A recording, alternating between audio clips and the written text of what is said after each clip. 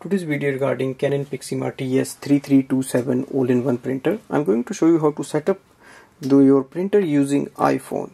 Now the first thing is to switch on the printer, and once our printer is on, we'll go and download the Canon Print app in your iPhone. And once you download it, just open this app. And once you open the app, you will get a message, do you want to search for available printers? So click on the yes button and wait for it to find out the printer.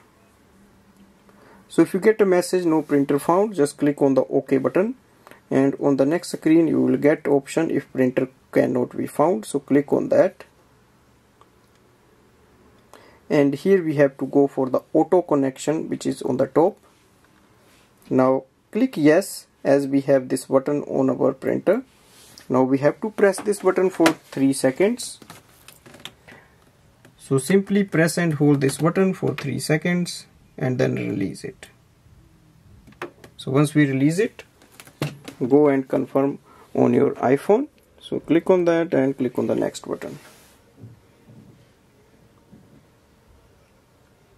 The next thing is to connect. Next thing is to open the Wi-Fi of your phone. So click OK. Now go and open the Wi-Fi and look for the printer's Wi-Fi name here. So it should appear here automatically. So here we can see that is the printer's Wi-Fi. So click on that, and this is for the setup process. So go and open the Canon Print app again, and here we have done it. So click on the OK button and wait for the printer to connect with the Wi-Fi. Now it's going to connect to the wireless router, and it will display the name of the Wi-Fi network. Click on the yes button. Now enter the password of your Wi-Fi network. Click on the OK button. Now this process might take some time, and once it is done, our printer will be online and it will be added in our iPhone for wireless printing and scanning.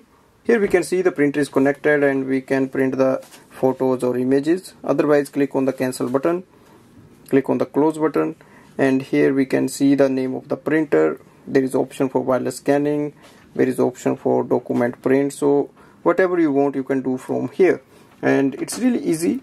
And in case you have any problem with the connection, then you can even use the printer's inbuilt Wi-Fi direct system for wireless printing and scanning. And if you want to know how to do that, you can just go and watch my other video. Thanks for watching.